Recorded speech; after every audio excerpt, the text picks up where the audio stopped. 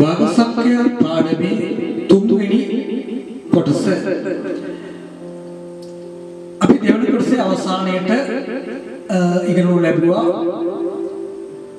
විශ්ව සංඛ්‍යා සහ විෂම භාග. ඉතින් විෂම භාග මෙතන මෙම පෙන්වු කරනු ලබනවා විෂම භාගයක් සහ මිශ්‍ර සංඛ්‍යාවක් සැදෙන ආකාරය පිළිබඳව.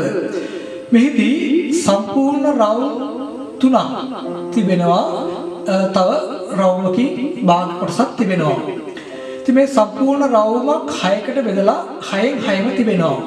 මේ දෙවෙනි රවුම සම්පූර්ණ කොටස් 6කට බෙදා 6න් 6ම මෙතන තිබෙනවා.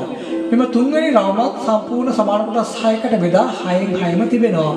ඊළඟ රවුම සම්පූර්ණ කොටස් 6කට බෙදා කොටස් 4ක් තිබෙන්නේ. ඒක නිසා අපි ඒ 6න් 4 ලෙස හඳුන්වනවා. ඉතින් ඒ නිසා මෙව 6න් 6න් 6යි 6න් 6යි 6න් 4යි එකතු කරුවාම අපිට ලැබෙන පිළිතුර 6න් 22යි. සම විටම හරය වෙනස් වෙන්නේ භාග සංඛ්‍යාවල හරයන් එකතු වෙන්නේ. සම විටම අපි හරය සඳහා යොදන්නේ එම සම්පූර්ණ එක බෙදා ඇති කොටස් ගණන. ඉතින් මෙතනදී 6 එකතු කිරීම 6 12යි 12යි 6යි 18යි 18යි 4යි 22යි. ඉතින් සම්පූර්ණ එකක් 6කට බෙදලා තිබෙනවා. හැබැයි කොටස් 22ක් තිබෙනවා. ඉතින් 6න් 22 යනු හරයට වඩා ලවයේ විශාල බැවින් මේ විෂම භාගයක් ලෙස හඳුන්වනවා. ඉතින් ඒ වගේම මෙම රූප සටහන තුලින් සම්පූර්ණ රවුම් තුනක් තිබෙන නිසා 3යි 6න් 4 ලෙස මේ අවසානයේ මේ කොටසේ පෙන්වු කරන්නේ සම්පූර්ණ එකකින් 6න් 4. ඉතින් මේ ආකාරයට මේ රූප සටහන දෙස බලා මෙතන 3යි 6න් 4 ලෙස මිශ්‍ර සංඛ්‍යාව ලියන්න පුළුවන්. ඉතින් 6න් 22යි කියන විෂම භාගයෙන් සහ 3යි 6න් 4 කියන මිශ්‍ර සංඛ්‍යාවෙන් පෙන්වු කරන්නේ එකම ප්‍රමාණයක්. ඉතින් ඒ නිසා මේ භාග සංඛ්‍යා දෙක එකිනෙකට සමානයි. මිශ්‍ර භාගයක් විෂම භාගයක් ලෙස පෙන්නිය විෂම භාගයක් ලෙස පෙන්වන්න පුළුවන්. ඒ වගේම විෂම භාගයක් මිශ්‍ර සංඛ්‍යාවක් ලෙස පෙන්වු කරන්න පුළුවන්. අපි ඊළඟට බලමු මෙම ඊළඟ රූප සටහනේ පෙන්වුම් කරලා තිබෙනවා සම්පූර්ණ රවුම කොටස් 8කට බෙදලා කොටස් 8ම තිබෙනවා. ඉතින් 8න් 8යි. ඊළඟ රවුමත් කොටස් 8කට බෙදුවට කොටස් තිබෙන්නේ 5යි. ඉතින් අපි ඒක 8න් 5 ලෙස භාග සංඛ්‍යාව ගෙනු ලබනවා. 8න් 8ට 8න් 5ක් එකතු කළ විට 8න් 13යි. ඒ කියන්නේ මෙතන සම්පූර්ණ 8න් එකේ කොටස් 13ක් තිබෙනවා. ඉතින් 8න් 13 යනු විෂම භාගය. හරියට වඩා ලැබෙ විශාලයි. අපි විෂම භාගයක් ලෙස හඳුන්වනවා. ඒ වගේම මෙම රූප සටහන දෙස බල අපිට සම්පූර්ණ රවුම් එකක් නිසා පූර්ණ සංඛ්‍යාව 1යි.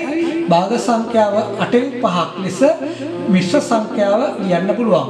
ඉතින් අපි ඉහතදී ඉගෙන ගන්නු ලැබුවා මිශ්‍ර සංඛ්‍යාවක් කියන්නේ සම්පූර්ණ කොටස් ගාන සහ භාග කොටස වෙනම පෙන්වුම් කරන සංඛ්‍යාව තමයි මිශ්‍ර සංඛ්‍යාව ලෙස හඳුන්වන්නේ. ඉතින් අපි මෙහිදී ඉගෙන ගන්න ලැබුවේ විෂම භාග ඒ වගේම මිශ්‍ර සංඛ්‍යාවක් ලෙස පෙන්වුම් කරන්න කළ හැකි බවද අපි දැක්කා. ඉතින් අපි බලමු උදාහරණ කිහිපයක් තව තියෙනවා. 3න් 8 4න් 5 5න් 19 7න් 38 විෂම භාග. ඒතර විෂම භාගයක් අඳුනගන්නේ හරයට වඩා ලවය විශාලයි. ඒ වගේ මතක තබා ගත යුතුයි විෂම භාගයකින් සම්පූර්ණ එකකට වඩා වැඩි ප්‍රමාණයක් පෙන්වුම් කරනවා. වැඩි ප්‍රමාණයක අගයක් පෙන්වුම් කරනවා. නමුත් සම්පූර්ණ ඒවා ගාන පෙනෙන්නේ නැහැ. අපි ඊළඟට මිශ්‍ර සංඛ්‍යාවක් විෂම භාගයක් ලෙස දැක්වීම. දැන් අපි ඉහතදී රූප සටහන් දෙස බලා මිශ්‍ර සංඛ්‍යාවක් විෂම භාගයක් ලෙස නැත්නම් විෂම භාගයක් මිශ්‍ර සංඛ්‍යාවක් ලෙස දක්වන ආකාරය අපි දැක්කා. නමුත් මෙතනදී අපි බලමු මිශ්‍ර සංඛ්‍යාවක් විෂම භාගයක් ලෙස ලිවිය හැකි ක්‍රමයක්. පහසුවෙන් ලියාගත හැකි ක්‍රමයක්. මේදී ක්‍රම දෙකක්ම පෙන්වුම් කර තිබෙනවා. පළමු ක්‍රමයේදී 2යි 5න් 3 යන මිශ්‍ර සංඛ්‍යාව මේ දෙක යනු සම්පූර්ණ දෙකක්. සම්පූර්ණ දෙකක් කියන්නේ මේ සෑම කොටසක්ක බෙදා තිබෙන්නේ 5කට නම් මේ සම්පූර්ණ දෙකේ තිබෙනවා 5න් 5 දෙකක්. ඒතර සම්පූර්ණ එකක් කියන්නේ 5න් 5. ඒතර සම්පූර්ණ දෙකක් කියන්නේ 5න් 5 දෙකක්. සහ භාග කොටස 5න් 3යි. ඉතින් එම නිසා 5න් 5 එකතු කිරීම 5න් 5 එකතු කිරීම පහෙන් තුන මගින් අපිට මේ මිශ්‍ර සංඛ්‍යාවේ විෂම භාගය ලබා ගත හැකියි. හරය පහ නිසා හැම විටම ලිවිය යුත්තේ හරය පහයි. මෙතන ඉහත ලවය 5යි 5යි 10යි 3යි 13යි එනම් 2යි 5න් 3 විෂම භාගය 5න් 13 ලෙස මෙසේ ලිවිය හැකියි. ඊළඟට තවත් ඊටත් වඩා පහසු ක්‍රමයක් ඕනෑම ලොකු මිශ්‍ර සංඛ්‍යාවල අගයෙන් විශාල වැනි මිශ්‍ර සංඛ්‍යා පහසුවෙන් ගණන් හැදීමේදී අපිට ඉක්මන ඉතාමත් අවශ්‍ය වෙන ඉක්මනින් ගණන් හැදිය හැකි ක්‍රම. ඉතින් එම නිසා මෙතනදී මිශ්‍ර සංඛ්‍යාව පහසුවෙන් විෂම භාගයක් කර ගැනීම සඳහා පහසුම ක්‍රමය තමයි මේ පූර්ණ සංඛ්‍යාව සහ හරය ගුණ කර ලැබෙන පිළිතුරට උඩ ලවය එකතු කිරීම. ඉතින් ඒක මෙයාකට පෙන්වන්න කරනවා හරය ගුණ කිරීම දෙක මේ මිශ්‍ර සංඛ්‍යාවේ පූර්ණ සංඛ්‍යාව සමග හරය ගුණ කර තිබෙනවා. ඉන්පසු ඒකට එකතු කළ යුතුයි ලවය 5 2 10යි 10යි 3යි 13යි මේ ආකාරයට අපිට එම විෂම භාගයේ ලවය සොයාගත හැකියි. මොකද මිශ්‍ර සංඛ්‍යාවේ හරයත් විෂම භාගයේ හරයත් වෙනස් වෙන්නේ නැහැ. මෙතනත් 5යි මෙතනත් 5යි. නමුත් ඒක අපිට ලවය තමයි සොයාගත යුත්තේ. ලවය ලබාගත හැකි මේ ආකාරයට හරය සහ පූර්ණ සංඛ්‍යාව ගුණ කර ලවය එකතු කිරීමෙන්.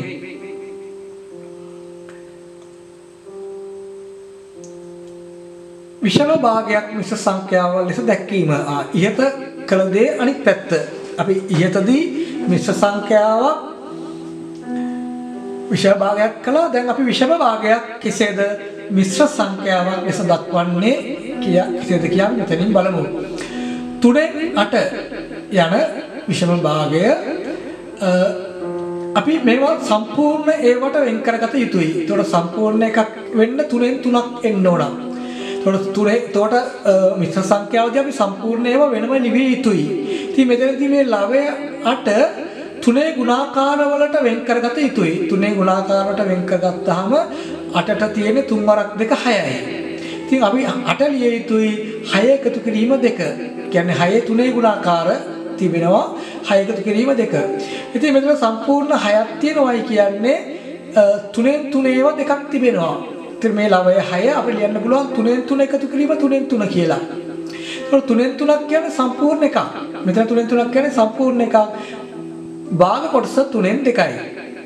ඉතින් ඒ නිසා අපි මෙතන 3න් 3 සම්පූර්ණ එකක්, මෙතන 3න් 3ක් සම්පූර්ණ එකක්, භාග කොටස 3න් 2යි. එහෙනම් සම්පූර්ණ ඒවා 1 1 2ක් තිබෙනවා. භාග සංඛ්‍යාව 3න් 2යි.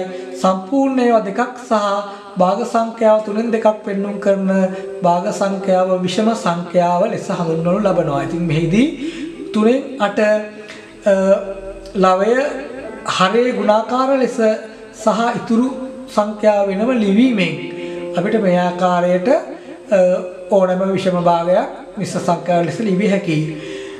ඊළඟට මේ දෙවෙනි ක්‍රමයේදී ඕනෑම විෂම භාගයක් පහසුවෙන් මිශ්‍ර භාගයක් කරගන්න ආකාරය මේ දෙවෙනි ක්‍රමයේ පැහැදිලි කරනවා. මෙතනදී භාග සංඛ්‍යාවක මතක් කළ යුතුයි. දැන් අපි මේ භාග සංඛ්‍යාව විෂම භාගය හඳුන්වනවා 3න් 8. ඒ වගේම මේක තව විදිහකට කියන්න පුළුවන් 8 බෙදීම 3 කියන එක.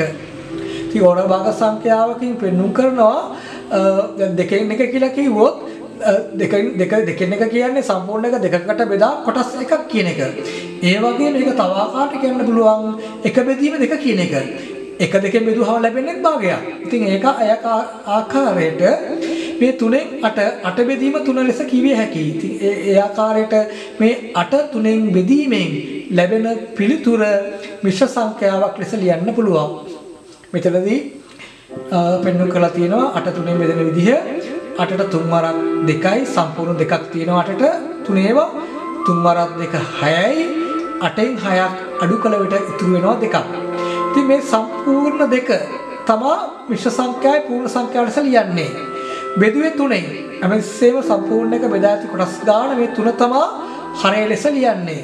ඉතින් ලබය වශයෙන් මේ ඉතුරු බෙදූ විට ඉතුරු දෙක ඉතුරු ගාන තමයි ලබය ලෙස යොදන්නේ. ඉතින් මේ ආකාරයට ඕනෑම විෂම භාගයක් ලවය හරයේ මිදීමෙන් අපිට මේ ආකාරයට මිශ්‍ර සංඛ්‍යාවක් ලෙස දක්වන්න පුළුවන්.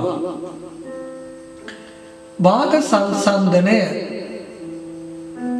භාග සංසන්දනය යනු භාග සංඛ්‍යා දෙකකින් කොයි භාග සංඛ්‍යාවද ලොකු කොයි භාග සංඛ්‍යාවද කුඩා යන බව සෙවීම. ඉතින් භාග සංඛ්‍යා මේ ආකාරයට භාග සංඛ්‍යා සංසන්දනයේදී අපි බලමු භාග සංඛ්‍යා වර්ග වලට වෙන් කරන්න පුළුවන් ලවයන් සමාන භාග සංඛ්‍යා, හරය සමාන භාග සංඛ්‍යා, ලවයන් හරයන් දෙකම සමාන භාග සංඛ්‍යා ලෙස වෙන් කරලා අපි බලමු මෙම භාග සංසන්දනය කෙසේද කරන්නේ කියලා. මෙතනදී අපිට 4න් 3 සහ 8න් 3 යන භාග සංඛ්‍යා දෙකෙන් මේ 4න් 3 ලොකු භාගය ලෙස පෙන්වලා තියෙනවා මෙතනදී. මෙම සංකේතය පෙන්වුම් කරන්නේ 4න් 3 ලොකුයි 8න් 3ට වඩා. ඉතින් අපි ඒක රූප සටහන බලලා තේරුම් ගමු. මෙහිදී මෙම භාග සංඛ්‍යා දෙකේම ලවය සමානයි. මේ ලවය 3යි මෙම භාග සංඛ්‍යාවේ ලවය 3යි. ඉතින් අපි මෙතන බලමු මෙතන සම්පූර්ණ මේ රූපේ පෙන්වු කරන ප්‍රමාණය කොටස් 4කට බෙදලා කොටස් 3ක් පාට කරලා තිබෙනවා. නමුත් යට තියෙන රූපයේ මෙම රූපයේදී සම්පූර්ණ එක කොටස් 8කට බෙදලා කොටස් 3ක් පාට කරලා තිබෙන්නේ. ඉතින් 4කට බෙදලා 3ක් පාට කිරීමෙන් තියෙන ප්‍රමාණය වැඩි. 8කට බෙදලා 3ක් පාට කරුවාම ඒ පාට කරලා තියෙන ප්‍රමාණය උඩකට වඩා බොහොම සෙන් අඩුයි.